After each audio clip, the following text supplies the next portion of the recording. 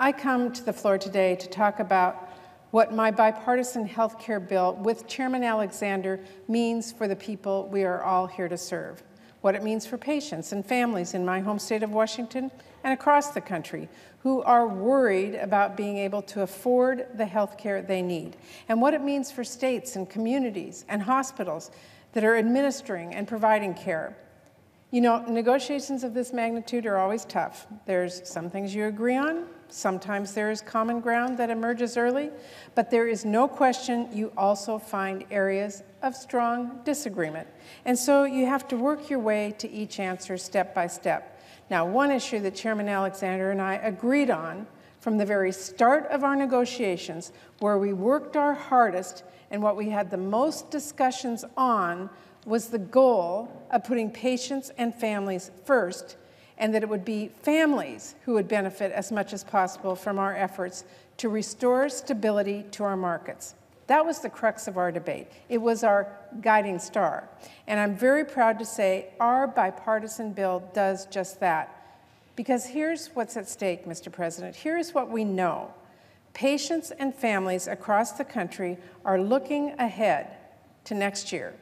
They are rightly worried about their health care, premiums, benefits, coverage, and they are realizing they are about to pay the price for the uncertainty and partisanship we've seen on health care over the last 9 months. Like all my colleagues, I have listened and I've talked with many of these families in my home state, at hospitals and schools and roundtables, in meetings with patients and doctors and providers and veterans, and they've all made it very clear. Enough is enough with playing politics with people's health care. Now, Mr. President, here is how our bipartisan bill would protect those families and restore certainty to the markets. I won't go into all the details, of course, but I do want to focus on some really important points. First of all, this bill would restore the out-of-pocket cost reduction payments that President Trump has announced he's going to be ending for this year as well as 2018 and 19. That means that some serious sabotage, something experts say would raise premiums by double digits for millions of families, would be off the table. Secondly, this bill will make significant investments when it comes to health care outreach and enrollment to make sure that families know about their insurance options. And third, this bill makes some changes to give our states more flexibility when it comes to developing plans and offering options, while maintaining essential health benefits like maternity care or people with pre-existing conditions or the elderly. And all this while making sure that costs go down for families and preventing insurers from double dipping and padding their profits with both cost reduction payments and higher premiums.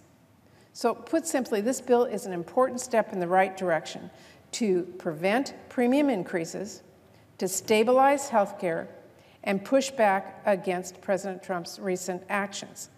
This bill reflects the input of patients, governors, state commissioners, experts, and advocates, and it has a strong support from a majority here in the Senate. So far, 20 senators, 12 Democrats, 12 Republicans have co-sponsored this bill. And I know there are a lot of others who agree we need to act and that we must do so working together under regular order, like our bill, rather than doubling down on partisanship and dysfunction. So, Mr. President, I am focused on moving our bill forward as quickly as possible, and I certainly hope the majority leader will listen to the members on both sides of this aisle who also want this bill to be brought up for a vote without delay. Now, let me be clear. As this bill moves forward, I'm certainly open to changes that expand access to quality care, that put families ahead of insurers, and maintain those core patient protections that I've been clear all along have to be protected. I'm certainly not interested in changing our bipartisan agreement to move health care in the wrong direction. Chairman Alexander and I have a record of seeing tough legislation through to the end, whether it was K-12 education or FDA user fees or mental health reform or opioid use disorders, which is why I am confident we can do the same with this stabilization bill. We have negotiated a strong agreement that has the support of 60 senators and growing. The President has expressed his support for our effort, and so I see no reason why we should not move this bill through the Senate, get it signed into law, and then continue the bipartisan discussion on health care in the country. Now, Mr. President, I also want to take some time today to talk about another pressing health care challenge, and that is the immediate need to extend federal funding for the historically bipartisan expired primary CLIF programs like Community Health Center Fund, National Health Service Corps, and of course, Children's Health Insurance Program, or CHIP. It's now been almost 25 days since federal funding of these primary care CLIF programs and CHIP were allowed to expire by the Republican majority. And in that time, I have heard from thousands of people in my state and nationwide urging Congress to act. And each day that passes is a day we are failing to meet our commitment to these families and putting the health and well-being of nearly 9 million children, including more than 60,000 in my home state of Washington, and the 25 million patients who get care from the community health centers, at great harm and great risk.